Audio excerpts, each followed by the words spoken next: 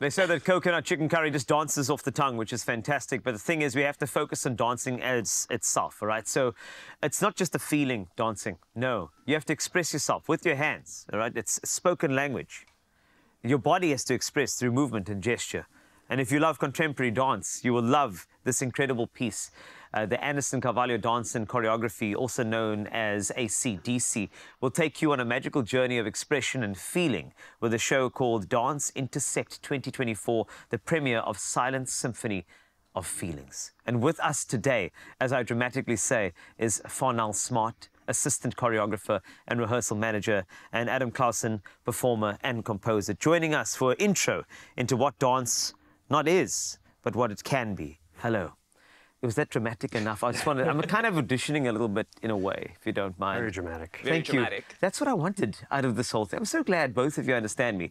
But in terms of dance intersect as a concept, it's quite unique because intersect speaks to breaking through a path that's going a certain way. Is that the deliberate name for this particular Dance Intersect 2024?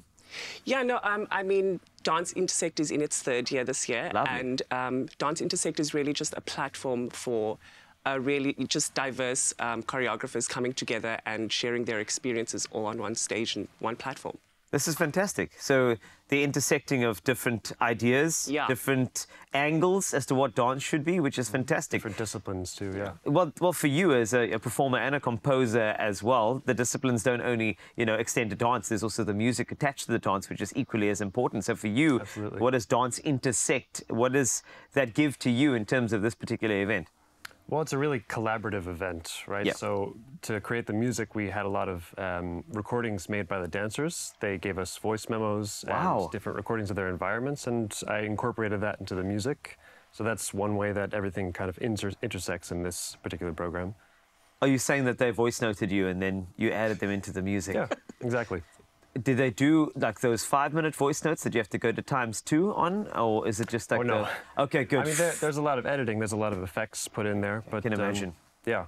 Because I noticed that, voice notes, they become very long these days. They become tedious. Yes, they do, but then it becomes a podcast after a while. It was a couple of hours of material to work through. But I can only imagine that's how it goes. But in terms of the dancers themselves, let's look at, where they come from, how you've brought them all together and invited them to Dance Intersect.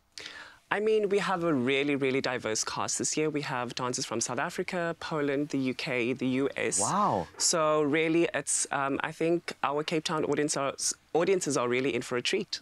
This is going to be great. Tickets, where can we get them? On web tickets. Lovely. So web tickets, you just search Dance Intersect. Our performances are the 6th, 7th and 8th of June. And this will be at the Baxter Theatre.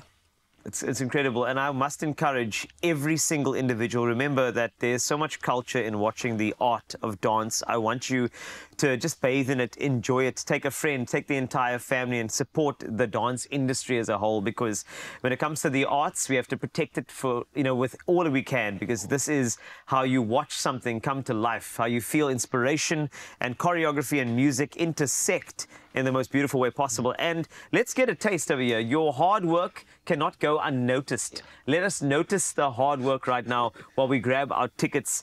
What do you have on offer? Because apparently this features some of your voice notes that you got, right? Well, their voice notes. Their voice notes. Yes. Well, let's do a proper introduction to the piece we're about to see. Okay, so this piece you're about to see is an extract from the work, and performing it now will be Gemma Traherne and Nicholas Loubser.